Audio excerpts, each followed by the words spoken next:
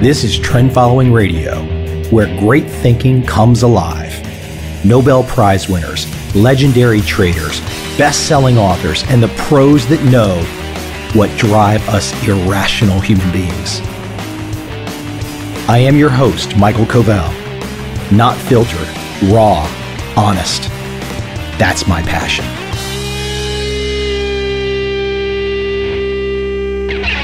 Today on the show, I have Dr. Jean-Philippe Bouchaud. He is chairman of a multi-strategy quantitative hedge fund called Capital Fund Management. He's co-supervisor of the research team.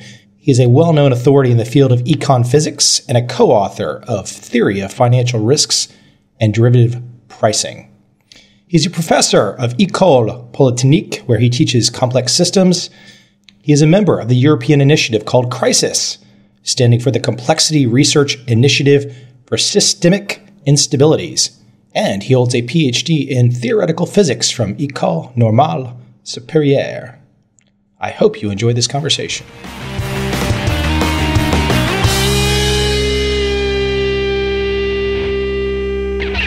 So I want you to elaborate on your physics background, but bring that into this framework of classical economics. Classical economics, the rationality of economic agents, the supposed rationality, the invisible hand, market efficiency. But for some reason, the idea of empirical data often gets left out of the equation. And I think, and I've seen this with some other traders that have had success, a physics background is different. It allows you to maybe look at the world through a wider lens. Yeah, exactly. I mean, I'm surprised that you say all of this, because that's more or less what my usual message is, and you've captured it all in a few words. Yeah, it is true that I'm a physicist by training, and physics is of course learning through doing experiments, and you learn that theories are no good if they're not able to reproduce observations.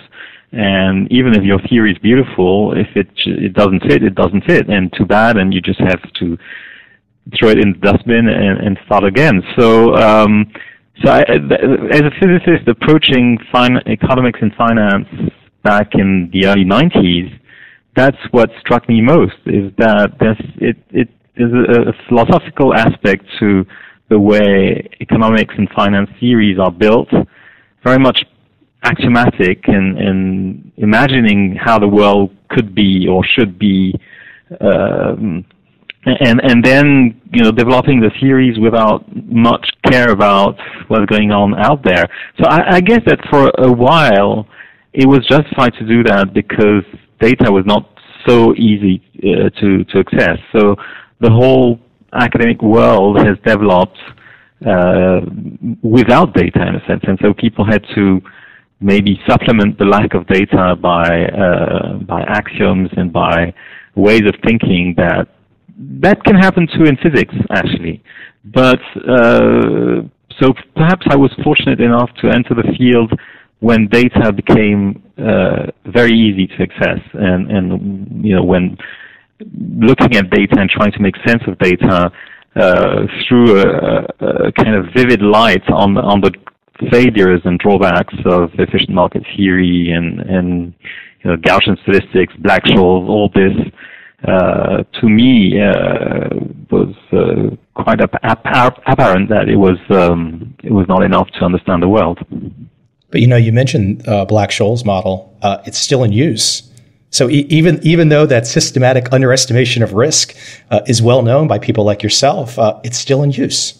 Yeah, I know. I've been ranting about that for ages, and one problem is students. You have to teach students something, and Black-Scholes is so easy to teach, and it's so beautiful mathematically that a lot of people just resent the idea of having to put it all down and start again with something more messy. Of course, the world is messy, and being messy, it's much harder to teach, to focus on the right things, and by definition, you have to form your intuition on something else than mathematics.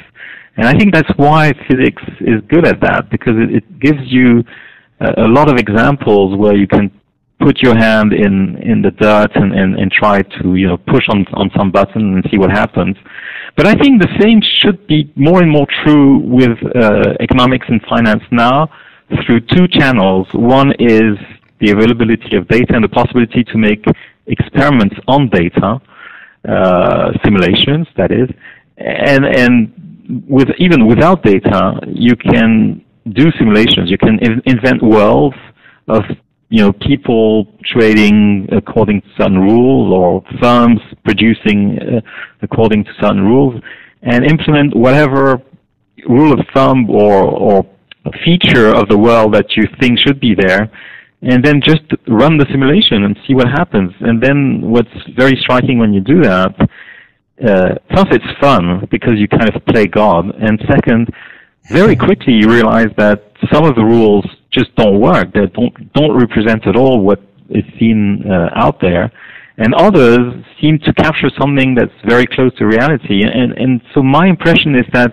by training people more and more with this type of background, this type of experimental background, in a strange sense, because experimenting with simulation is a strange notion, which actually even in physics it took a little time for people to accept that simulation was a legitimate way to do science. I don't know if you know Mark Buchanan. He's a science writer, and he wrote a few years back something on numerical simulation, which I like a lot. So if you give me 1 minute, I'll find the exact quotation, because as I said, I think he's spotted it right with his own well. Okay, so I have it. So Mark Buchanan, in an article, op-ed, I think it was, in the New York Times, just after the crisis in October 2008, said the following: done properly, computer simulation represents a kind of telescope for the mind, multiplying human powers of analysis and insight, just as a telescope does our powers of vision. With simulations, we can discover relationships that the unaided human mind, even with the human mind aided with the best mathematical analysis, would never grasp. And for me, this is the essence of what the physics way of doing things has brought to the game. Just so people don't think that perhaps you're giving an interesting marketing story about a physics background for your trading firm, your firm does not hire traders. Am I correct? Yeah, it only hires physicists. And okay, people can think that, but we've been saying the exact same thing since the mid-90s when we started. And I know for a fact, for two reasons. Well, first of all, because the everyday life of CFM is driven by data, is banging our heads against data and trying to make sense of what we see and make models inspired by what we see. And the second thing, which shows that it's not pure marketing, is that I think we're very strange as a trading firm to have published something like 100 scientific papers in the last 20 years, all published in academic journals, which shows that it's really in our DNA to consider science as the right way to do things, if you want. Well, let's jump right into my primary reason for reaching out to you today, which was seeing your paper, which really didn't have any big fanfare, just kind of all of a sudden appeared in the internet ether, and 2 centuries of trend following. And I wonder if you might lay out a scenario for how that paper came to be, and then we can discuss some of the specifics inside it. Okay, so as I said, we've been publishing papers for 20 years now, and this particular paper was on the back of our mind for a long time. There are 2 reasons for it to appear right now. One may fall in what you call marketing, which is that we've been launching in January this year a fund called Institutional Systematic Diversified, and a part of that fund is based on long-term trend following. So it is true that we needed to give some support to why we're doing that. And the second thing is that we recently, in the course of the very last few years, had access to much longer time series than we had in the past. And in particular, we've been able to go back to beginning of the 19th century on commodities and indices in terms of data. And so this allowed us to backtest quite a number of ideas, and in particular trend following. And in a sense, to our surprise, we realized that the strategy has been extremely consistent since, well, as long as we could go back in the past. And this seemed to us to be a very interesting finding on the year where the Nobel Prize is given to Fama and Schiller and Hansen as well. But this debate on the efficient market hypothesis, on which I've been pretty vocal myself in the last 10 years, I think it is ironic that it's given to Fama, who's still arguing that there's no bubble, there's no crashes, that the market went down in 2008 in anticipation of the crisis and not the other way around, and that everything is perfect. And trend following, momentum in general, is something that efficient market theorists have a real difficulty to explain, because that's completely out of the framework. I mean, it's very hard to evoke some kind of risk premium that would be associated with trend following. So it has to mean that markets are not that efficient. There's a lot of other clear discrepancies between theories and reality, but I think this one is a very genuine and clear one, which talks to everybody. I mean, just looking at the trend on the long time scale is giving information on the future motion of the market, then it really means that all the public information is not included in the price right now.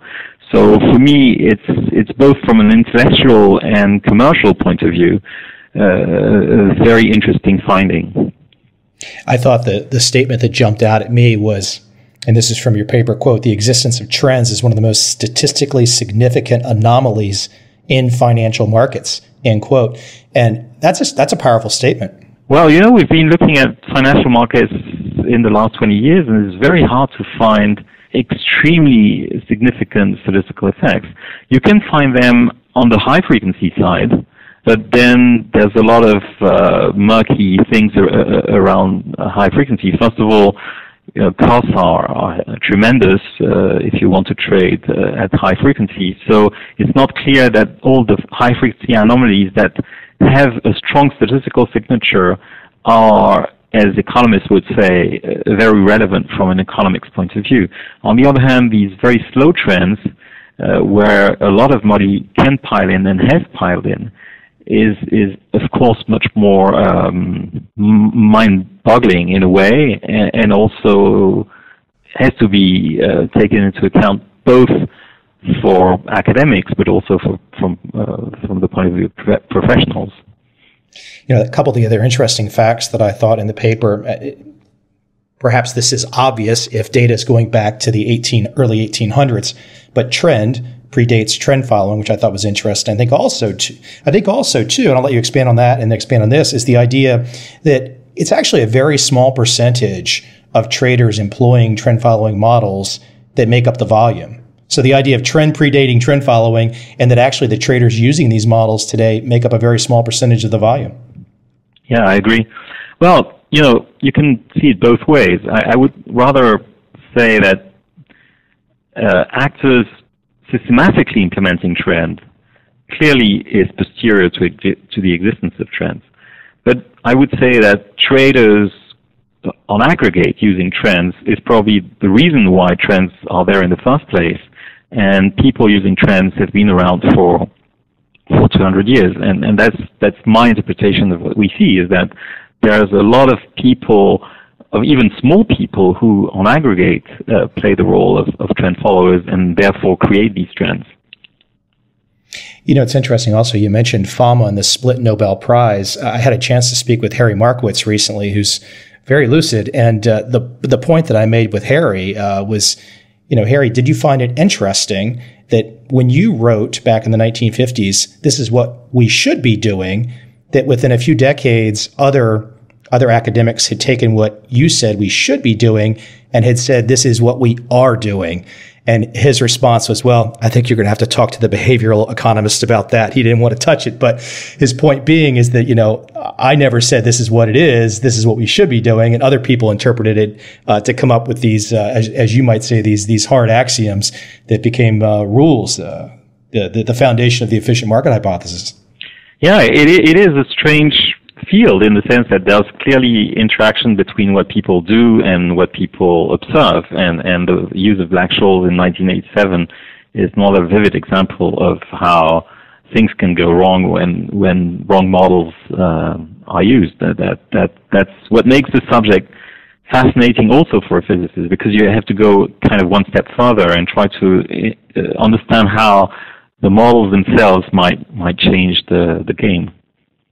So actually, we came up with a simple model on how trend could lead to trend, or mean reversion could lead to mean reversion, and a priori both are equally possible. I mean, it's not clear that we could imagine a world where people would follow mean reversion rather than trends, but it seems that humans have such a propensity to follow trends. There's a lot of very interesting psychological experiments where you can show that when a small child sees 3 points aligning on a line, it gives him pleasure. So there's clearly we're wired in to extrapolate past trends, and that's probably a way to extrapolate the motion of a tiger jumping on us or something that makes us alive today. So my intuition is that it's much harder to go against the trend than it is to follow the trend. And again, there's a lot of very interesting psychological or even biological experiments showing that there's a lot of things, hormones going in and out our body in the two situations. One when we're conforming to the crowd, and the other when we're not conforming to the crowd. There's a pain associated not conforming to what's going on. Classical economics has no framework through which to understand wild markets, and wild is your phrasing. And I wonder if you could talk to the idea of classical economics not having the ability to have a framework to see those wild markets, to see through them. But how do you, when you use the word wild, what does that mean to you? Yeah, okay. So you're referring to a paper that I wrote in 2008 in Nature, which was just after the unraveling of the crisis, and this made me react very strongly because I felt that this was, in the cards, and of course other people had seen it coming, but I was not too happy with the way economists had been kind of dismissing all the attempts to introduce a little more wildness in the description of economic systems and financial markets. So actually, wild is a reference to Mandelbrot. Mandelbrot has introduced fractals. Of course, he's introduced also the idea of distributions without second moment, without variance, or infinite variance, and distribution with infinite means, and that's his classification of randomness, if you want. So he would call benign randomness the one that economists love, Gaussians and things where the average, where you can replace a heterogeneous system with its average. And we know, for example, this relates to the book of Piketty as well, that the distribution of anything in economics is so broadly distributed that very often it just doesn't make sense at all to replace a collection of people by an average people, by a representative agent would be the classical word. But coming back to Mandelbrot, benign randomness is the one that I just described, whereas wild randomness is the one that is difficult to tame. And it's difficult to tame because it's hard to speak about averages and variances. And so that's really what I was referring to when using the word wild. Now, why is economics in general not able to capture these big swings? it's very strange. It's because the models are constructed to be intrinsically stable. It's like, people insist on the fact that a rational world is a stable world. And so your model should be stable. And so economics model come up with equilibrium points which are intrinsically stable. That is, if you perturb them by a small amount, they're going to naturally go back to equilibrium. And this is so much ingrained in the model that it's by definition impossible to have a crisis. And what's interesting is that when you remove a few of these rational assumptions and introduce market imperfections, then it's very easy to find situations where the rational equilibrium of economists, even if it still exists, is actually unstable. It's perturbed by small external shocks in such a way that the system goes out of whack for a while, and this is what we would call a crisis. So I think that the mathematical apparatus is there to allow us to not only describe, but anticipate to some extent, or at least make space for crisis in the economic world. And for me, this is a fascinating topic of research on which we've been focusing in the last few years. I'll leave you with this, but I think the fun thing talking to you is you sound like you're having fun with this subject. You have fun with what you do. You get to wake up every day and have fun. Yeah, exactly. That's totally true, and I'm happy you say that. There's not much more to say, but you can just feel, I can feel it because it's an experiment to try and find empirical data, to try and solve the puzzle to the best that you can, given that there's always going to be uncertainty. And I think what I have loved over the years talking to you today, many of your peers, is just that when one accepts uncertainty, there's a certain honesty to it. And I think it's a lot of discomfort for me when people are so certain about what's going to happen. And so I personally enjoy. But I think that's a big difference between physicists and economists, and I think there's a lot to be written about this.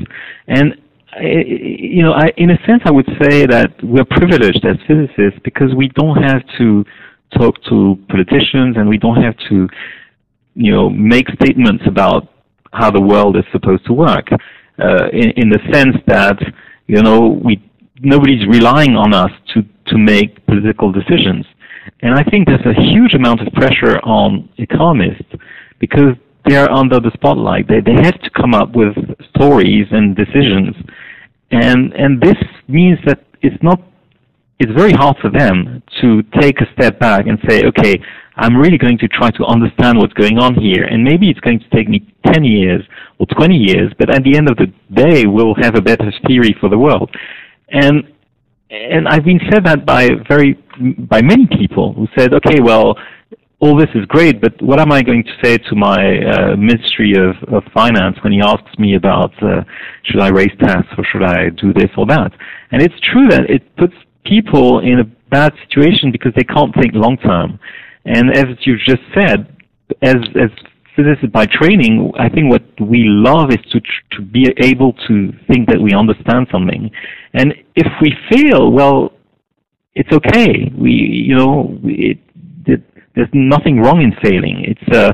We know that the physics has had so many revolutions and so many things that people were actually convinced were true turned out to be wrong in the end. So it's an incredibly good vaccine against what you said earlier against certainty and a certain form of arrogance as well. I guess to some degree you're expecting failure, and maybe some of the economists don't want to. They can't acknowledge that there might be failure. Yeah, because the field is constructed completely differently for sociological reasons as well. Yeah. Hey, Jean, I appreciate you taking the time today. This was great, and I hope you enjoyed it. And I think the audience will enjoy listening to your insights, and hopefully we can chat again in the future as the wild. Very happy to meet you someday. Of course, we've liked your book, as you saw. It's actually referenced in our paper, and I'm very happy to have been able to talk to you today. Yeah, it was fun. I appreciate it. It was good chatting. To find out more information, you can check out the Capital Fund Management website. Also, to see the trend following white paper we discussed, 2 Centuries of Trend Following, Google will bring it right up.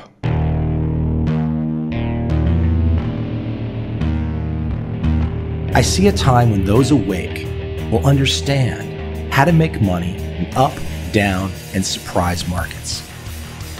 Whether new trader or experienced, college student or financial advisor, protecting against a crash or just trying to make a lot of money, trend following offers everyone an answer in uncertain times. To get started immediately, send me an email, michael@covel.com. I will send you the right trend following steps to take along with my free video. But if you want to buy and hold, trust the government and trust Wall Street, this is absolutely not for you.